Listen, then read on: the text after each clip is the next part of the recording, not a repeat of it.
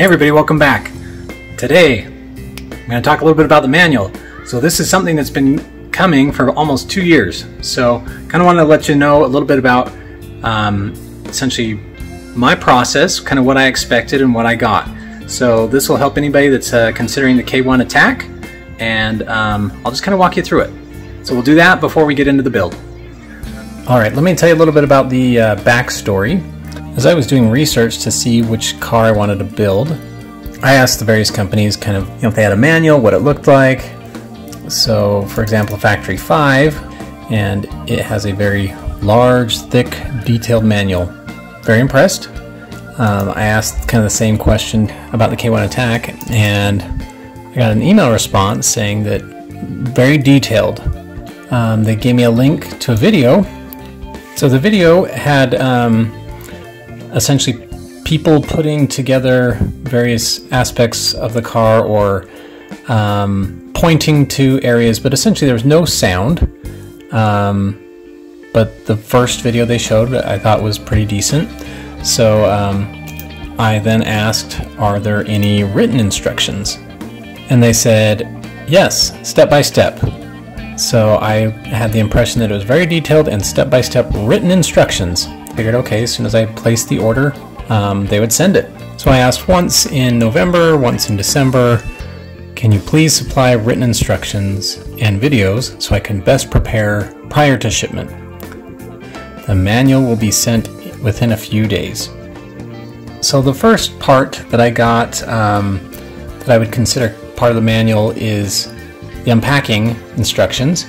And so they got pictures with kind of one sentence instructions, and this is probably the best instructions I got so far. So I was really excited for the rest, kind of the assembly portion of the manual. So anyway, the story is took some time coming, but I finally did get the first part of the instructions. So let me show you a little bit about what that looked like. So it was an electronic file and had two sections. One was the videos, one was the manual. The manual had a section called what you will need, kind of like donor parts and things, and build photos. Again, just photos. They had some written instructions about the rolling chassis.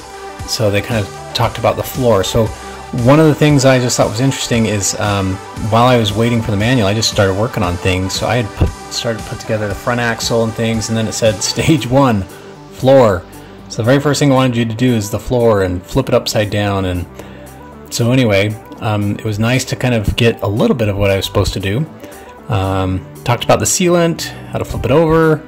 And again, I thought these instructions were fairly decent. So the other section are the videos that I mentioned. So we got all the videos, and I'll just maybe show one here. Suspension and steering. So for example, this is the video for the suspension. And so basically the video, I'm not muting, it just doesn't have any sound, and it kind of just aims and points and shows you, I guess, the correct final assembly. It doesn't really give you any torque specs or any advice or hints on how to do things, but it does kind of show you the correct completed assembly. So just a few days ago I got the rest of the manual, so I think this is all I can plan to get. This is the bodyworks. They kind of tell you what all the components are. This would have been fantastic earlier. I had no idea what half these things were. I did end up emailing, and they were able to clarify kind of everything, but again, this would have been great up front. So again, this is another thing that I thought was interesting. So the recommended workflow, as again I mentioned, I kind of started working on the front axle first, and that's, where is that? So I kind of write down here steps 9 and 10, and it says work on the floor first. So right now I guess I'm working kind of on the powertrain and rear axle, but I've already got the front firewall and the passenger front firewall done. But anyways, it's just interesting without having a manual. I just kind of started working. So a lot of these things I'm doing out of order, but it's great to kind of finally get to know what things are supposed to be done. And also kind of talks about the bodywork, the order of things to be done there too. So again, very grateful that I got the manual. So here are some sections of the other part of the manual, kind of the assembly instructions. And again, I think even the 500 or 700 page manual that some of the other kit cars provide, I'm sure people are still wishing they had more information. But this is just kind of for example, the brakes, they recommend it diagonally, and that's kind of about all they state. So there's not a lot of instructions, and then a majority of the things just say see the video. So again, there's nothing like torque specs or how to do anything. The videos, like I said, they kind of they'll go through and they'll kind of point to things, so you can kind of draw some conclusions. And then, like I said, it's been pretty good to email back and forth when I do have questions, but just wanted to kind of give people an idea of what to expect. So I am thrilled that we got the manual. That'll really help guide kind of like the remainder of the build. But let's get on to some of the electricals, some of the stuff where we left off. This week we're going to start figuring out the electrical as far as kind of a lot of the high voltage systems go, where to place the charger, the BMS, things like that. So let's get into it. Alright, so I've got to figure out where a lot of this stuff goes. So I've got a charger here. This was a kind of a high voltage box that kind of came with everything I bought. I just feel like it's way too cramped and I'm gonna probably take it out. So, but essentially I need to figure out where to mount this. I'll build a new box, but I need to know where I want to mount that. I've also got a whole bunch of these little BMS modules that have to go down, be mounted in various places. So I got to figure out where those go. Also, the DC to DC converter. So I just got to kind of lay this all out, and yeah, I'll lay it out and then we'll see what kind of things we need to fabricate. All right, so as it is with most of this build, we are trying to find space. We're trying to find where to put things, where the car was not originally designed to be an electric car or have battery modules, and so we're just trying to find space where we can put things. Alright, so the way I see it is I've got, obviously with this whole project I've had space constraints, just where to put the batteries, and so I'm sure wherever I put these, people will come up with better spaces or better locations. And that's okay. If I find a better, or if somebody else finds a better location, I'm more than happy to change that. But here's what I've got, the kind of the bigger space areas that I've got. So I've got these sides. So on either side of the car, I've got some space here. I could put stuff on top here. So again, I've got kind of space here. The other space I have is kind of in the back. So right now, if I wanted to, I still have somewhat of a, I guess I'll call it a trunk, but from here to here and then all the way down to the motor is open. So again, I could fill this space up with the various electrical components. But yeah, that's kind of what we're looking at. I am kind of looking at just the space in between here and here. Since this is already kind of used up, I could put things just right on top here. But yeah, I don't know. There's not a lot of space, and not quite sure where to put things. If I had to do it again, maybe I'd just not do a kit car. Maybe I'd make my own car just from scratch, create a frame, and do everything that way. So maybe that will be version 2, electric supercar version 2. But for this one, we're gonna finish it up. So we've got battery pack up front, kind of 2 battery packs here and 1 in the back. So what we're gonna do is we're gonna join, maybe say the driver's side with the front and the passenger side with the rear. And again, those will be my 2 parallel packs. I've got to have the BMS for all of those. And right now my leading thought is to put them above the battery module, just in that same space right in there. and get all those mounted. So that's my thought for the BMS. For the charger, I could put it someplace like here. I could mount it in the back. I've got there's more space in the back.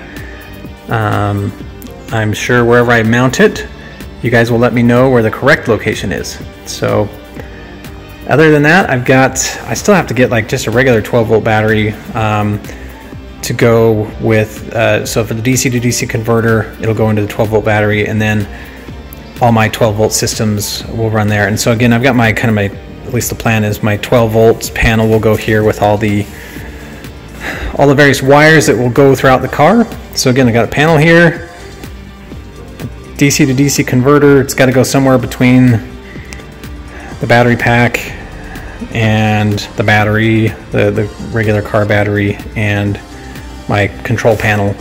So this one I may live over here on the side. Again, just trying to figure out where I've got space. That one I will either put kind of where it is there, like on top of those battery modules, or I'll find a place in the back. So let me know. I think for right now I'll just plan on that, but again, in the comments, you guys are so dang smart. Like I said, I wish you guys were all here helping. I wouldn't make as many mistakes, but for now I'll leave it there, and if you guys feel like it should go in the back, I'll find a place to mount it in the back. Somehow I feel like if I just stare at it long enough, it'll come to me, but it's really not. So anyway, there's a lot of good comments out there. The way I see it for the BMS is I've got these cables here, and essentially I think no matter where I kind of put these in this general area, I can figure out a way to route these. I'm just going to put them kind of in this area here, the central node. I'll put the BMS modules. So I'll go ahead and start wiring and labeling and go from there. Alright, I've decided to work on the this back battery box, just trying to get this mounted so it's secure against the cooling plate, as well as just locked down kind of left to right as well as down. So I'm going to be fabricating some brackets here that I can then bolt on or screw on to the battery box frame, the metal frame there. So I'll be doing that, and then I will be working, so once I've kind of got all that situated, I'll be working on getting the cabling kind of cut in all the right lengths, as well as getting all those wires in their connectors. So a lot of, again, some fabricating and then a lot of wiring. So we will get to it and see how far we get. Alright, so here's the plan for securing the top part of the battery. I'm going to get this angle stock kind of all the way across so it'll hold all the battery modules, and basically my thought is I'm going to get got some of this tubing, and I've got these are 3/8 16 nuts, and they, I don't know if you can see that, but they fit just right into here. So my thought is I'll kind of press it in and weld it in. I'll cut these to about 1.5 inches and put them on the underside of here, weld it, and then I'll just bolt it through from the other side. So it'll be metal to metal, kind of sucking it in, making it sure it stays down. So that's the plan. Alright, so I just cut a little piece of tubing and welded the nut on the end. So now I'm going to go, well, just clean it up a little bit. So I'm going to go ahead and drill a hole in the, I guess, I don't know if you can see it, but in the metal frame back here. I'm going to go ahead and drill a hole. The 3/8 16 bolt will be on one side, and this nut assembly will kind of be on the other side, welded to that L bracket to kind of keep everything tight. So I might just do one little section to make sure it works, and then we'll go ahead and do it for the whole thing.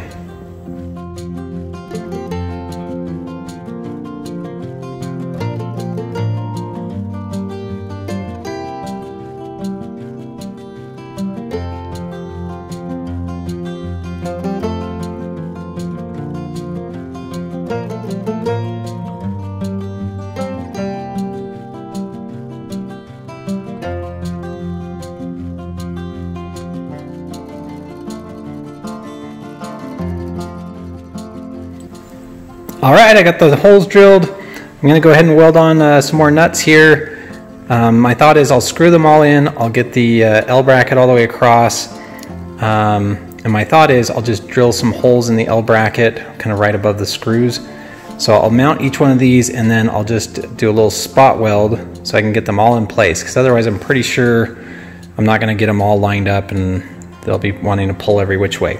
So that's the plan. We'll go ahead and weld and get the L bracket in and see how it looks. Okay, so I got this all fabricated. These are all welded, and essentially when I bolt this in, it makes sure that this is down and kind of sucked up against the cooling plate. So you can see it's pulled it away from this, so it's pulling it that way. And again, it's trying to wiggle it, but essentially it's very secure. So just wanted to kind of test fit, but I'll go ahead and get it ready for paint. All right, got it painted. Put a coat of the sealant adhesive kind of on the underside of the tube that's kind of stuck on, and bolted everything down. So again, I think everything's really strong, really tight. So we'll move on to something else now. All right, so now that I got this all situated, I'm going to go ahead and do wire up the BMS plugs for they've got essentially four battery modules, but on the underneath side they've each got one.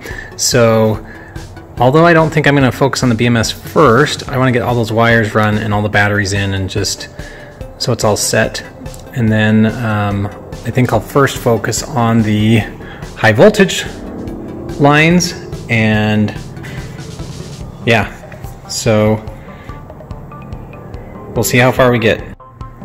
All right, things had reached critical mass, so I had to take a little break and clean out the garage. So power washed it and swept it and everything. So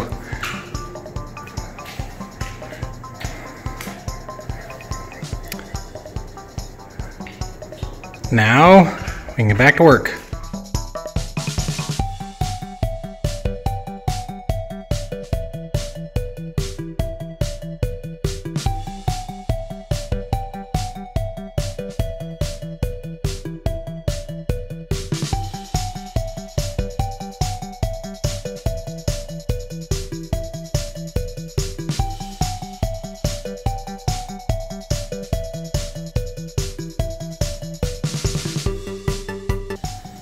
All right, so we were able to get those batteries secured. We got the new manual, done some thinking about where we want to put things. But again, please let me know in the comments where you think good places would be. And yeah, coming along. All right, that's all the time we have for this week. See you again next week.